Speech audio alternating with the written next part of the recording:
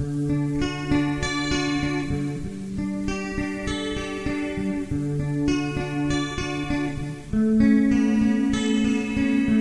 are watching Linux Mint 13 XFCE Bootcamp. In today's show, I'm going to do something I've never done before. We are going to pimp the bash prompt. I'm going to do that right now on Spatry's Cup of Linux.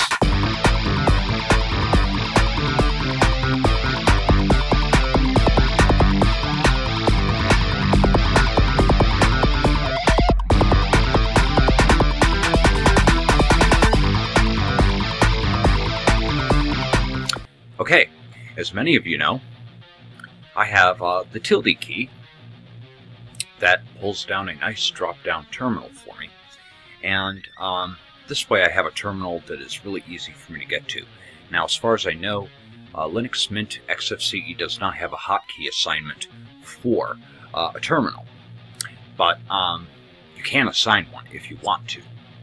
But for today's show, what I'm going to do is I'm going to show you how to install Guake. And then we're going to really pimp it out. And the nice thing about these little tweaks are that you will be able to see these tweaks in just about any kind of terminal you open. So you don't have to install Guake. You can actually just use the regular terminal that you have here. And here it is. Now, before you shut off the video and that sort of thing, this is nothing to really be afraid of. It does take a little bit of getting used to. But the thing is, there are plenty of tutorials online that will take you through the process of using the terminal, and some of the commands are quite easy to do. Okay, first, to get the type of terminal that I have installed, that is a program called Guake. So, follow along with me. We're going to type in sudo, which is superuser apt-get install Guake. And press enter. It'll ask you for your password, and then press enter again.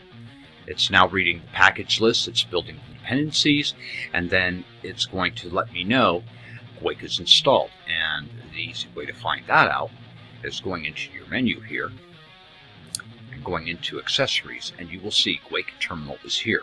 Once this activates, you will get a pop-up notification that will let you know that it's running.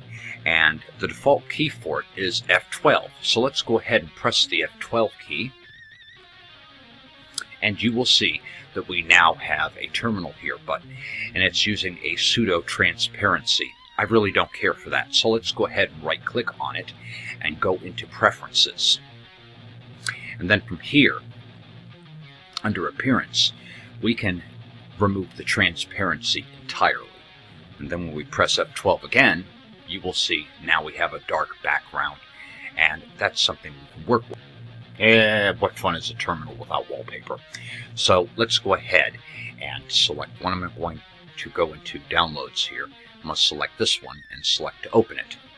Alright, now when we press the tilde key, the F12 key I meant, you're going to see that we don't have it showing yet. But now we can press the slider, and now we have a little bit of a texture there. Okay, I'm happy with that. You can select any other images that you find online, or maybe in your photo collections. You can have any image that you want as the background of your terminal. I think I'll fly with this, but let me darken that up a little bit more, because I do want a nice little dark, kind of a brick-like appearance. Okay, I'm pleased with that. Okay, there's some other interesting things you can do. You can have it show the scroll bar or not show the scroll bar. General preferences. There are a number of things here. If you don't want a tray icon, you can hide it, and you'll notice it disappeared. You can disable those pop-up notifications at startup, but you can't have it prompt you when you decide to quit the program. Okay, you can always have it stay on top. You can have it hide on losing focus. I have that disabled because, you know, I don't care for that, and I always hide the tab bar just to give it a nicer appearance, and I like that appearance a little bit better. Okay, You also have some keyboard shortcuts that you can assign to this. I toggled my Quake visibility by pressing this F12 here with my mouse and then selecting a different key. And I used the tilde key, like the Quake game. But for this demonstration, I'm just going to leave it as is. And then, of course, some compatibility things. What they do, I don't know. Alright, but those are the ins and outs of Guake. You can play with it if you wish, and see what kind of things you can do with it. Okay, at this point, now let's have some more fun. Let's go ahead and open up Firefox web browser. And now we are going to install a program called Archie. Now, Archie is this little program that you'll see up here on my screen that shows Linux Mint, and it gives some system specific data. And so we're going to have it. We're going to go ahead and install that package. And luckily, I have a little cheat sheet here that I can go ahead and pull. And this is that link. Right-click copy, and right-click paste, and go. Okay, and then we want to download this deb package, the Archie 028.deb. These links will be in the show notes, of course, so it'll be easy for you to find them. Okay, and then we're just going to go ahead and save the file. Alright, the file is saved. And now we can quickly navigate to our download and double-click on Archie 028.deb. Now, once it's loaded everything up into GW Package Installer, we can go ahead and install the package. It also gives us some details about the package, included files in the package, that sort of thing. Just click Install and let that go ahead and roll for you. Now we need a password. And now it's installing the packages and all of its dependencies. Once that has installed, we can press Close. Once you see the Reinstall Package and Remove Package buttons here, it's okay to go ahead and close this window. Now, let's test it and see if it works. So, pressing F12 to open up our terminal here, let's type in Archie. And as you can see, it's done the same thing that I have on my panel here. It's giving us the name of our host name, what Linux version that we're running, the kernel, how much time this has been up. Now, obviously, that uptime is a little inaccurate there, but it's giving us information on the system. Pretty neat, huh? Now, we're going to change our prompt a little bit more and do what I have here, where I've got these little squiggly lines that go across, and I can issue a command like list, and it's going to show all of the contents in my home directory right here. And that comes in handy if you're going to be navigating your file system using commands. And then we're going to pull up our next link. Okay, and this program that I used is called Bashish. Hey, that's Bashish, not hashish, you tokum schmokum crazies out there. Sorry, I had to do the Bootcamp drill instructor voice, but paste and go.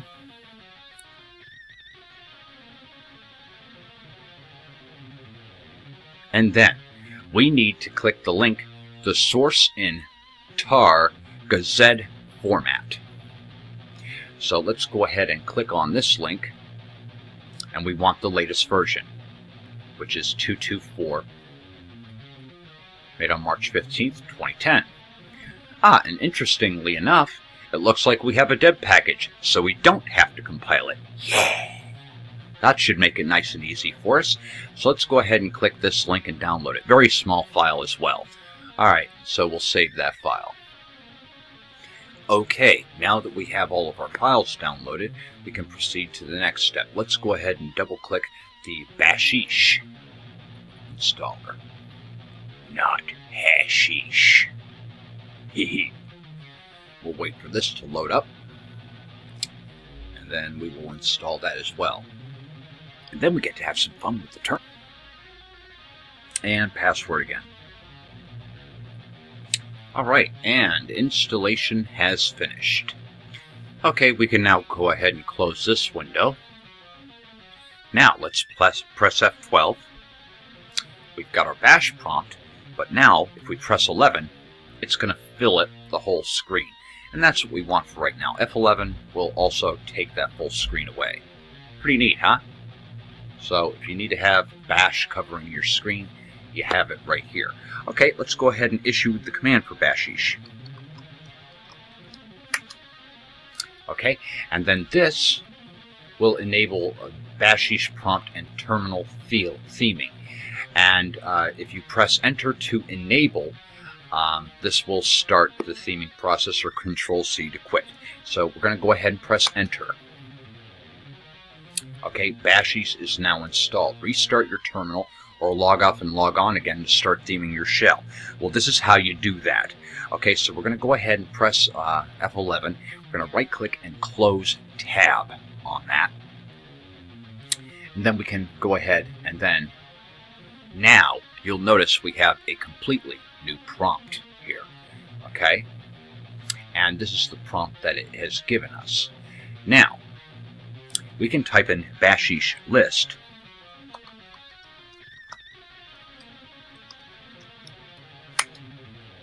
and this will show you all of the themes that you can get for this. So for instance, let's say all of you Star Trek fans want to make your bash prompt look like the computer screens in Star Trek. You can type in bashish LCARS. And now you have a bashish prompt that looks like the Star Trek terminal. And basically, let's see, we've got a star date on here. Weird. And you can list the contents of the directory that you're in. And it gives you that listing. That looks kind of cool. I'd never looked at this one before. Well, I saw some screenshots of it and that sort of thing. But maybe I want it to have a green color. So let's go ahead and type in bashish LCARS green. Okay, it doesn't look like it really themed that for us. Let's I'll type in bashish and list again. Okay, and experimentation is key. You might want to go through and play with a number of these prompts to see which one you really like the most. I'm going to... which one did I want here? Blue steel. Okay, so bashish, blue steel, green. Now you can see we have a prompt that looks just like the one that I have on my screen, or pretty similar to it. Now, how do we get Archie right on top of that to show every time? Let's go ahead and close the terminal by pressing F12. Now, in your home directory, mine's Dispatchery, in your file manager, press Control-H. And this shows you all of your hidden folders and files. Anything with a dot in front of the name is hidden. And the graphics, and you'll notice the graphics show them as semi-transparent here as well, so that way you know that they are semi-transparent. Okay, now you have a file here called .bashrc. Right-click on that and select Open with Gedit, or whichever text editor you may have, such as LeafPad, MousePad, Kate. Any text editor will do. Alright, and then at the very bottom of this, add Archie. And then File, Save. Let's minimize this. I want to make sure that that worked. So now let's press F12. And it'll take a moment to load the prompt. Aha! And there it is. Okay, and then we want this to show all of the information, so we can drag that down a little bit. Okay, there you are. You've learned how to pimp your bash prompt and that sort of thing. So pretty easy, huh? Wasn't too bad, wasn't too painful. Lots of fun with the command line there. Okay, and now in my next episode, we're going to do some post-installation cleaning. So you'll definitely want to stick around for that one.